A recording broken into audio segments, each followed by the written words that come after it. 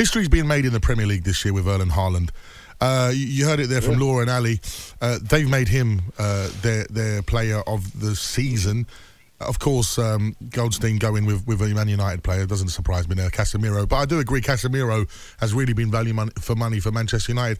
Who would be your player of the season? Who would you crown the player of the season this coronation weekend? It's got to be this coronation weekend. I will have to crown Erling Haaland as the player of the season. Come on, who's done that since? Who was it? Andy Cole. Nobody, you know. Like, come on, he's phenomenal. And look, everyone could talk about how well was in the Man City team. You still got to score the goals. Chances for him. You still got to score the goals. Some of the goals that he has scored. Look at that finish the other night. Yeah. Like, he's chipped it over the goalkeeper. That's world class, man. Like, usually a normal player would probably try and hit it toward. Because we get taught to hit it towards the. As a striker, you get taught to hit anywhere near the goalie's legs, maybe through his legs or round anywhere near his legs. It'll be hard for a goalkeeper to save, yeah. But he said he waited, yeah, and I listened to what he said after the game. He said he waited, and he said the balance was right. He said the timing was right, and he had the time to chip it over the goalkeeper. So, me listening to that as a striker, and I'm a basic striker, by the way, those thought processes are not going through my head. You're thinking, get it down. Do you know what I mean? I'm just thinking, get it through, like, what you get taught, go near his legs, the goalkeeper might not have a chance, he won't have a chance to, you know? So, it just shows you the type of intelligence he has and quick thinking he has, and being ice cold in them situations to make a situation like that look sexy.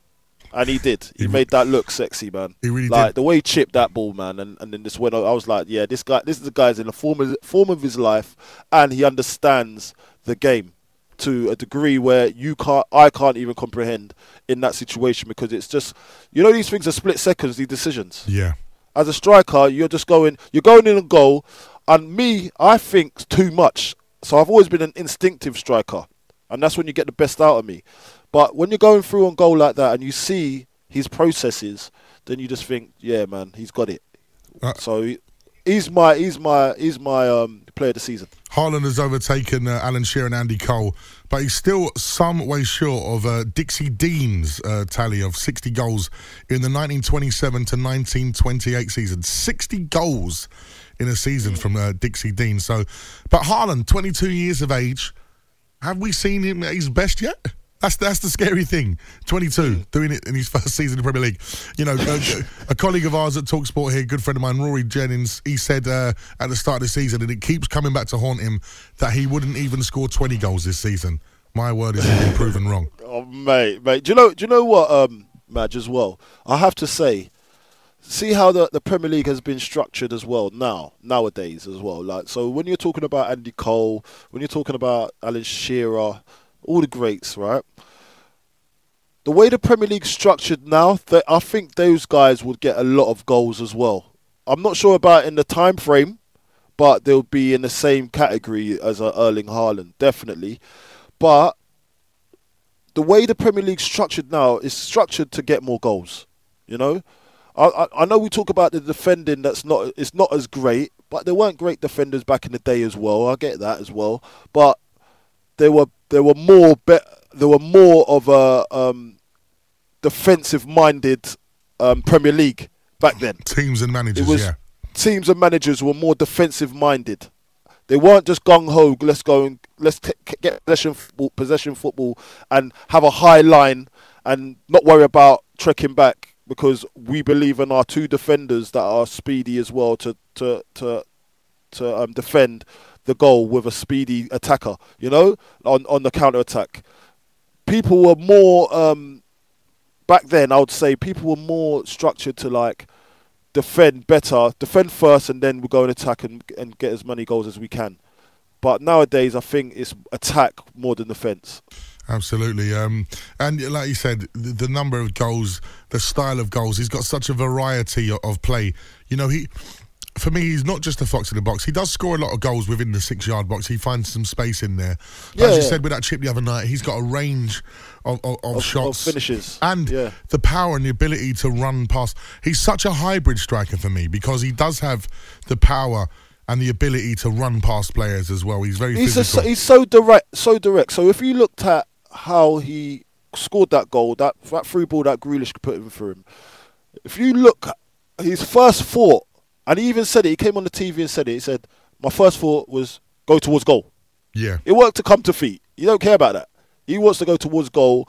That's where he's going to be more dangerous, and that's where he's valued. So he knows that. So he's like, and he's got players behind him. And one thing you can't underestimate, he's got about 2 or 3 or 4 players in his team that can give him assists. It's not like just the number 10 giving you assists. He's got about 4, 5 or 6 number 10s giving him chances to score goals. So it's all geared up to that.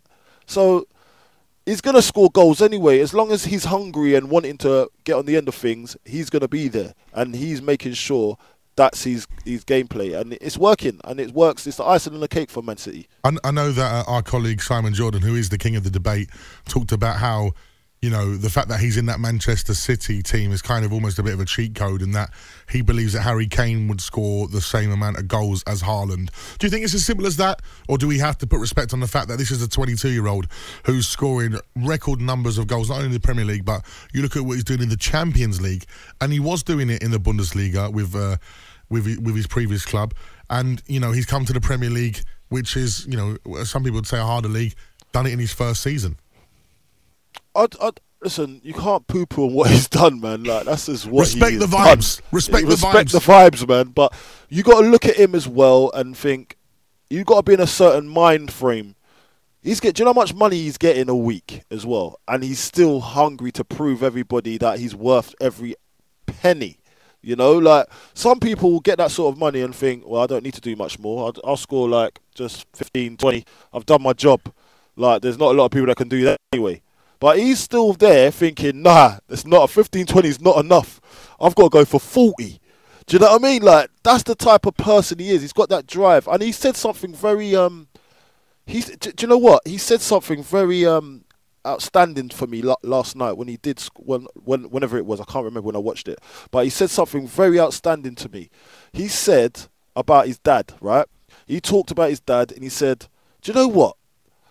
Really and truly, football can get taken away from you at any time. He says, look at my dad, for instance, when he had to retire early, you know. So he's already got that drive. He's seen what's happened to his dad. He's thinking, do you know what? I'm going to use every ounce of my ability, every ounce of my strength to fulfill my career, which you got to commend to the guy. He's doing that tenfold. Like, he's not wasting any time, you know. So that's why I respect him, and he's looked at his dad and he's thinking, nah, I'm not letting that happen to me. I'm never going to live with regrets. Yeah, you got to respect it, man. An incredible achievement from Haaland. Of course, Colin, as you know, I do play and run a Saturday team with my good friend Tom Codd. Shout out to Tom Codd.